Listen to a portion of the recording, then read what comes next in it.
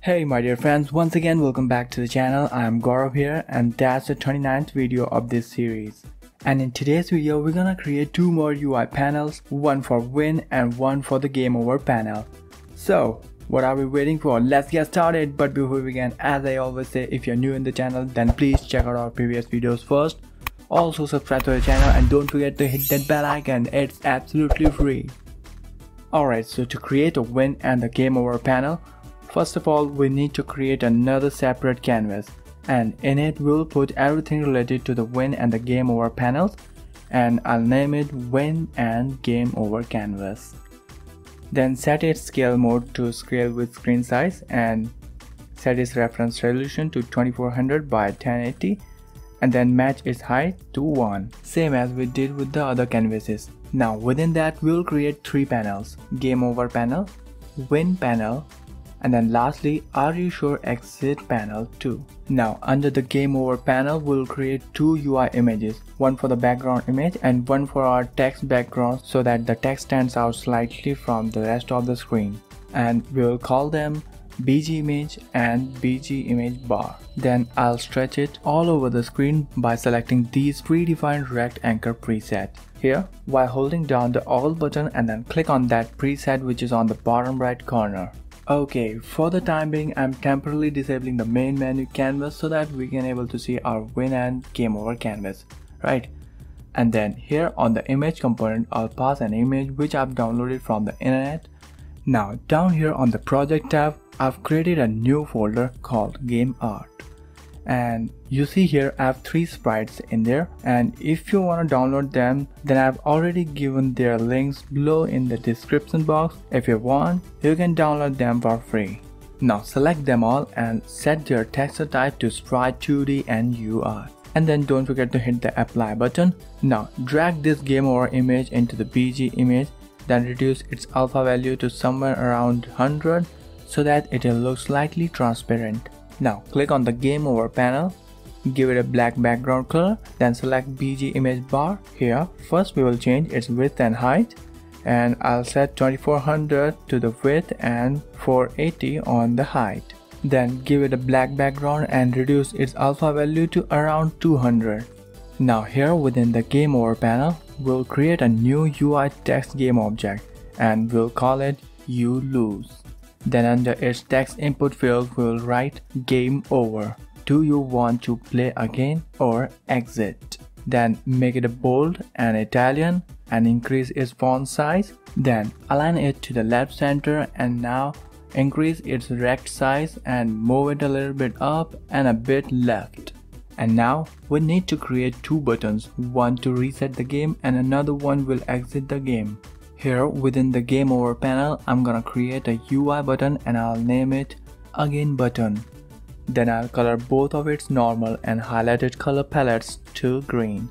Then on the normal color palette I'll reduce its alpha value to 100, then increase its size. Then here on its text game object I'll type again on its text input field and make it bold, increase its size and color it to the bright white. Then I'll move that button a little bit down and a bit left. Now let's create an exit button, and to do this I'll just duplicate the again button and change its name to exit button, and then here on the button component I'll color it to the red, and then on its text game object I'll write exit on the text input field and then move that button to a little bit right. Perfect. Now next step, let's set up the win panel. Here again I'll create two image type game objects and one text game object. Let's just duplicate them from the game over panel cause it's gonna be almost identical. And then here on the BG image I'll pass this gamer image to the source image slot and I'll give it an orange color. Wait a second, let me just deactivate the game over and are you sure exit panels for now. Alright, now click on the win panel and change its color to the black and increase its alpha value to maximum. Then here I'll rename it to you win, and here on the text input field I'll write a message which will pop up whenever a player wins the game. Congratulations, you won. Press OK to go to the main menu, then make it to the center. Now let's create an OK button and we'll call it OK button. Then on the inspector tab, I'll change its height and width. I'll give it a 500 on the width and 100 on the height. Then move it a bit down, and here on the button component, I'll give it a purple color. Then on the normal color palette, I'll reduce its alpha value to 150. Then here on the text game object, I'll write OK on the text input field and then make it bold and increase its size, and I'll give it a white color and then deactivate it. And now next step, let's set up a confirmation panel to exit. And to do this, first of all, just get rid of this cause I'm about to duplicate it from the exit menu canvas, and I'll rename it and I'll call it Are You Sure Exit Panel 2. And we're pretty much done enough here, so let's make it functional. Now let's open the main menu script, and down here we'll create a new function to restart the game, and we'll call it Restart Game. And from here we will load scene 1, so that whenever a player presses the again button, then the game will restart from the first level. So here we will write scene manager.load scene. But now here we are getting these red squiggly underlines cause there is a particular namespace is missing, which is Unity engine.scene management. So let's add it. Now I'm gonna show you a simple and quick way to add any required namespace.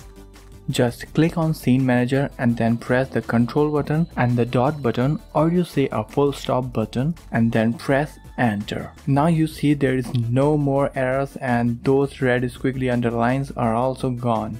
And if we scroll up to the top, then we see that we have successfully added a new namespace. Now here in these parentheses we'll write the name of the scene which we wanna load. In our case it's the first level, which is sample scene 1. And yeah, keep in mind that the spelling should be exactly the same as it is on the project. So the spell mistakes will not be tolerated, otherwise it will not work and it will give you an error. Now here on the awake function, we are pausing our game, which seems fine for now, but we certainly don't want that every time when the game loads to next level. Then the player have to keep clicking on the play button on every iteration over and over again. That would be really annoying. So to deal with this situation, here we will add a condition, and the condition is that to disable the main menu canvas if the current scene is not a first level. So here if scene manager.getActiveScene.buildIndex is not equal to 0, and now here we need a game object type variable which will hold the main menu canvas. Now up here, serialize field, private, game object, and I'll call it underscore main menu canvas. Then down here we will deactivate it, main menu canvas.setActive false, and then just return.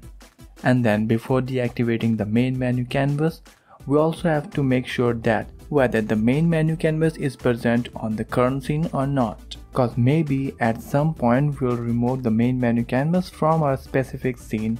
Then at that time we don't want to see any null reference exception error on the console tab. Therefore if the main menu canvas is null, then just simply return. And we are done on the main menu script. Now open the health script from where we will trigger the game over panel. Then here first of all we'll create a game object type variable and we will call it game over panel. Now down here within the destroy VFX, right here after flashing the thunder flash, we will activate the game over panel, but if it's not an enemy, otherwise it will give error. And remember, we are sharing the same health script with player and the enemy. So here we have to check if it's not an enemy, then we will set it to active. Game over panel.setActive true. Now whenever our player is destroyed, then freeze player's movement, stop shooting, and then destroy the player's body, and then at the same time show the thunder flash effects, and if it's a player then show game over panel. Alright, so we are almost done here. Now save it and let's quickly switch back to the Unity. Let it compile, and here under the game over panel click on the again button. Then here on the onClick function we will add an event, then drag the UI game object here and then select restart game from the list. Then add 2 more events on the exit button. Firstly, whenever we want to exit the game, then the final confirmation panel should pop up on the screen. So here we'll add Are You Sure Exit Panel 2, then select Set Active Bool and set it to active. Then at the same time we want to disable the game over panel. So drag this game over panel to the second slot, and then again under the game object select Set Active Bool and we will leave it to inactive. Okay, next we have to set up the Are You Sure Exit Panel 2, and here everything will remain same except No button. Now under the No button we need to change Resume button to Restart Game and then save it, and we're almost done here.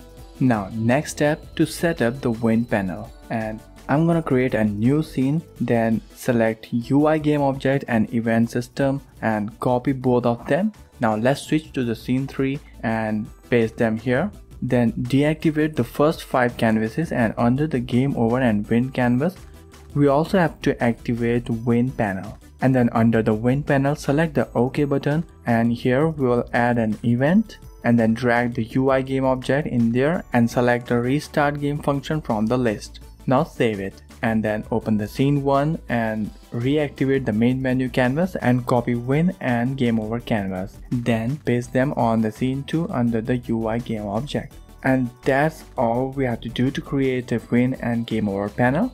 Now at this point you may ask, why did I create a separate scene just for making the Win panel? Well, it's because I want to create a credit scene where I'll mention all of my supporters and those free websites where I was downloaded my game art, music and sound effects, and it'll be awesome, isn't it? So let's quickly pass the main menu canvas on the main menu script, then pass the game over panel on the player's health script, and do it on all the scenes. And now don't forget to add scene 3 on the build index list. Otherwise it'll give you errors. Now let's test it and hit the play button.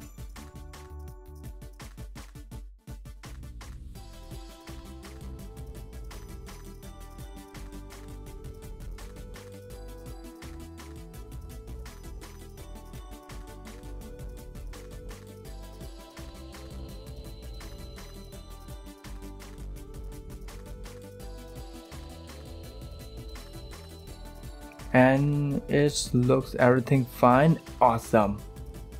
Well, so guys, that's all in this video, and in the next video we'll build our game for the first time and run it on the computer. So till then, keep learning, keep practicing, and I'll meet you in the further upcoming videos. For now, see ya later.